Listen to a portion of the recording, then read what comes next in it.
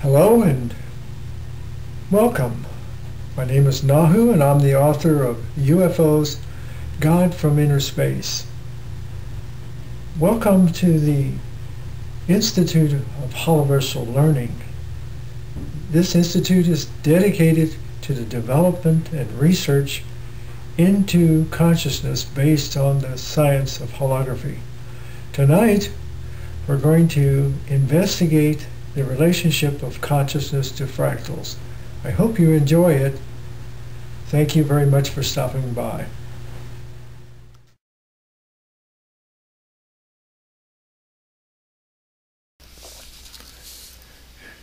In a recent video, Arthur C. Clarke, world-famous writer and scientist, spoke of the relationship of fractals to consciousness.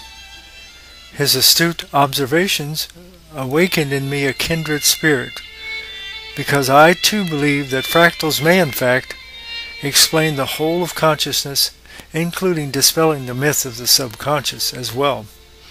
Clarke's theory was based, I believe in part, on the ever-expanding nature of the Mandelbrot set. The story of the ever-expanding nature of the fractal is one of resolution. Like holograms, the more light one shines upon the imagery within, or the closer you come to its variegated edges, the more they branch or bifurcate onward into infinity. Like fractals, the boundaries of consciousness are arbitrary. That is, their proposed existence depends upon one's closeness to the observed inner self, one perspective fading or spiraling into another. And what is more amazing, at the center of these now famous self-replicating fractal patterns is the spiral template, God's thumbprint impressed upon the sands of time. David Bohm, quantum physicist and chief proponent of the holographic universe theory, theorized that there are no distinct edges to reality, one apparent level enfolding or dissolving into another, levels just a matter of resolution, one's distance from the rough appearing boundaries. So where are these levels of the mind? What is conscious or preconscious is just a matter of observation. And what are we examining in our perspective but our beliefs of who we are or where we see ourselves coming from? Just a matter of perspective. Change your visual resolution and you change the perceived boundaries. Sigmund Freud believed in these boundaries thought to exist between the conscious and subconscious mind and used a technique called free association to awaken the dreamer to the light of their own consciousness. Because without the light of awareness, we continue to rebuild these imagined layers between oneself and the divine.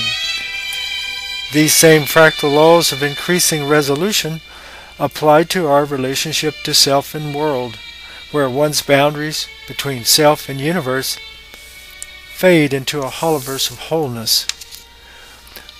What we focus upon defines the boundaries of our consciousness. Carl Jung's process of individuation, in which self-realization becomes the ultimate goal of consciousness, can then be seen as an ongoing evolution of subconscious self-recovery. When this occurs, the perceiving self is no longer separated from that which is perceived, and there is no longer a separation between our consciousness and these theorized levels of the subconscious supposed to exist below the surface of awareness. In this video tonight, I've tried to share with you some interesting new perspectives on consciousness by examining the relationship of fractals to these arbitrary divisions that we have and what we consider to be, or many people consider to be, levels of awareness. I believe that all these levels between consciousness, subconscious, preconscious, unconscious, or even the collective unconscious are all arbitrary levels created by the way in which we view our particular reality. I think Fractals gives us an incredible new insight into the truth behind this theory. Thank you very much for viewing it, and have a nice evening.